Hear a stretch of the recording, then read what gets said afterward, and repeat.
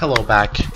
So the simulation has been finished, and now it's time for us to check out a couple of results that we always do. We want to go to the results and right click and look at the solution data and see how we got the result. You can see that the number of tetrahedrals are increasing a lot high, and also the total energy level is like merging into 18, and the energy percentage error is very close to 0. We set it to be the target of 0.1%. We get that, and that would be basically the information that you need to know about the simulations. Now, let me show you first the basically B of the magnitude B. So what I'm going to do is I'm going to go and select the north 1, 2 and south 1 and 2, and I can just right click here, and on the field I can go on B,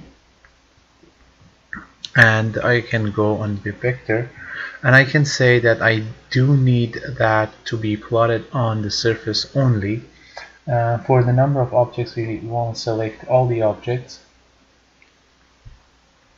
and we can actually that would be only these objects on the surface of this object, and the rest is fine. I'm just pressing OK.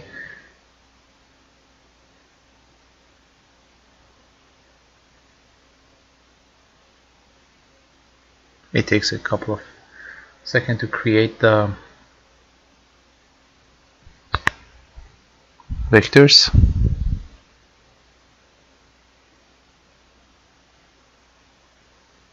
There we go. So now we do have the B. So if you want to see it in a better way, what you can do is you can go and click or right click on that and say modify the attribute, and over here for the scale you can basically say the scale I want to be from 0 to 1 maybe. Okay, and yeah, apply that.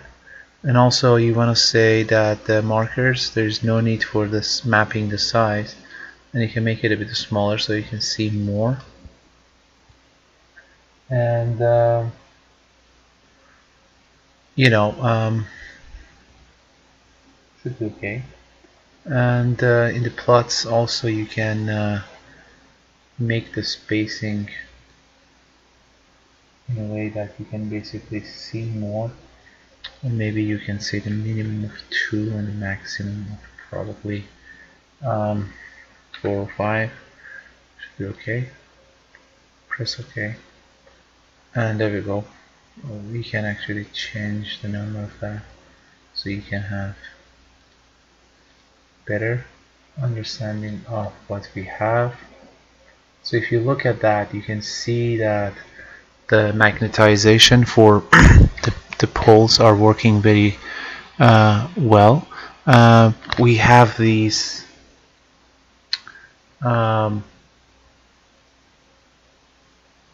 magnetization directions, and as you can see, it's like a sine wave as we defined, because it was on the R direction. So you can see that the 45 degrees actually helping that to be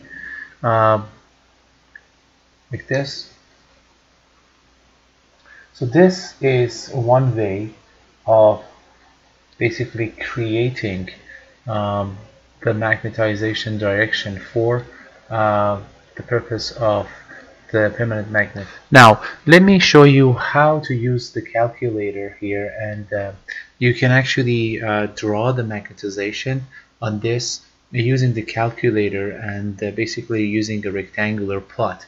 So to do that, you need to calculate some parameters, and to do the calculation for the parameters, you need to actually calculate the field that is going inside of the flux, and again, to calculate the flux in the different positions of this model, we have to create 3 different loops, and these loops are going to be basically the area that we are going to run the calculation for.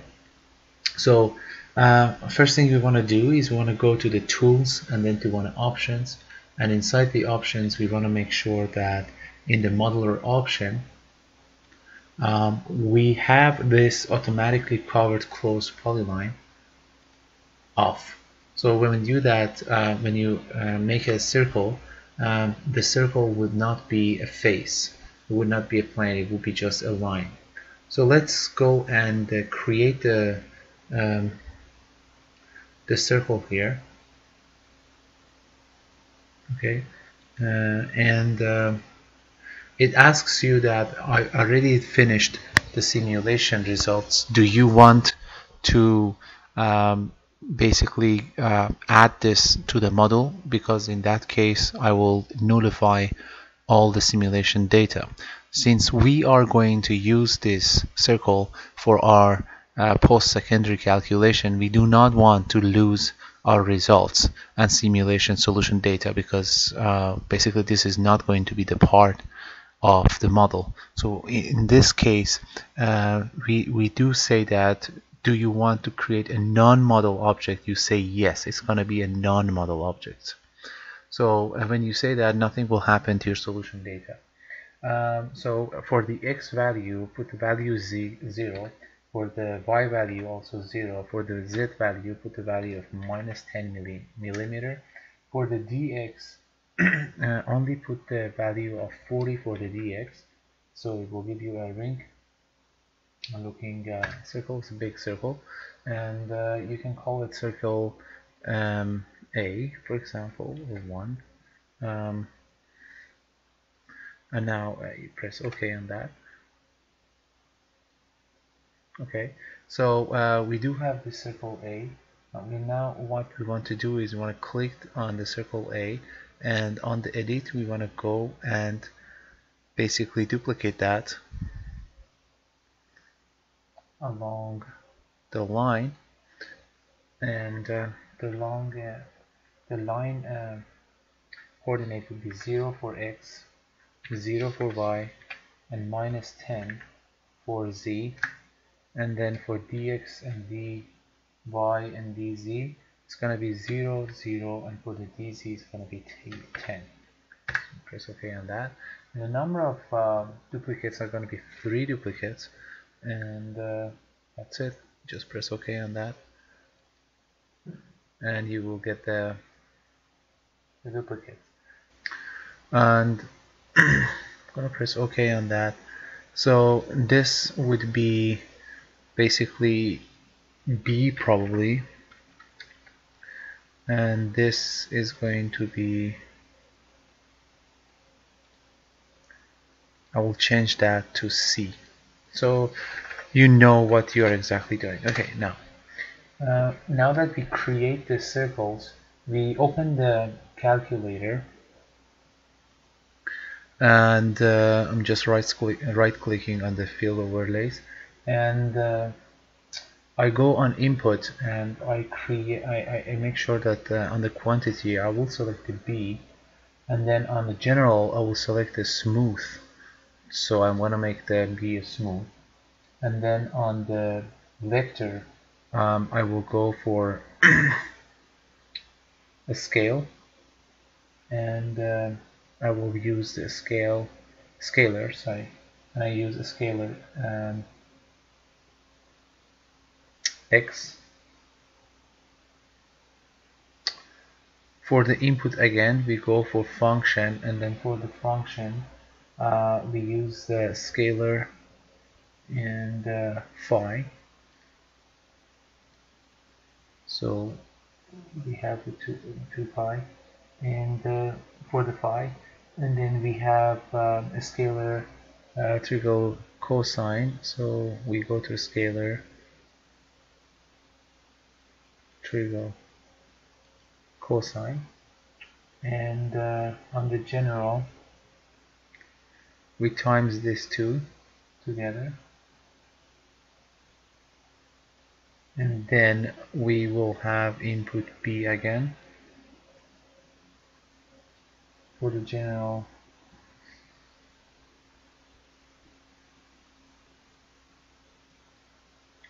we go for a smooth, and the scalar y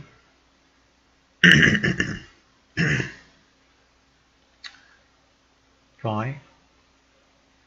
This time it's going to be a sine, and then we are going to sum up these two, and we're going to call this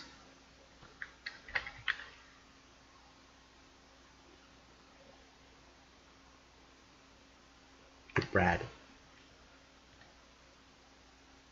and we are done with this. Now we go to the result, right click on that, and rectangular plot. On the calculation ones, for the geometry we will select the circle A, and we select the Brad with no function on that. We create the new report for that, and then we will select the geometry B and add the trace. We select the geometry circle C, and we will add, oh okay, I should add, so add trace. So we have A and B and C. Okay, I just close that, and that basically is the result of having the magnetization for the three different circles here. So you can see the magnetization in these three different circles, and we did manage to have a kind of a customized magnetization for that. Okay, so now what we are going to do is we are going to show you how to create the same custom magnetization directions. Instead of having four poles for the magnet, we want to have one pole, and then we want to define this characteristics inside the materials, and we can actually define a customized material and then define a function within the material that will act exactly the same as this magnetization directions that you see here, but it would be on one magnet ring. So we are not going to have four magnet ring and define four different. We're going to have a one magnet ring, and that's how we are going to define on that. So that would be the second way of creating an alternative way of creating a customized magnetization direction. So follow us on this, and I will show you more. Actually, if you had any more questions, please leave in the comment below. Also, you can subscribe to this channel if you want to be more updated about the latest videos that I'm updating basically every week or two.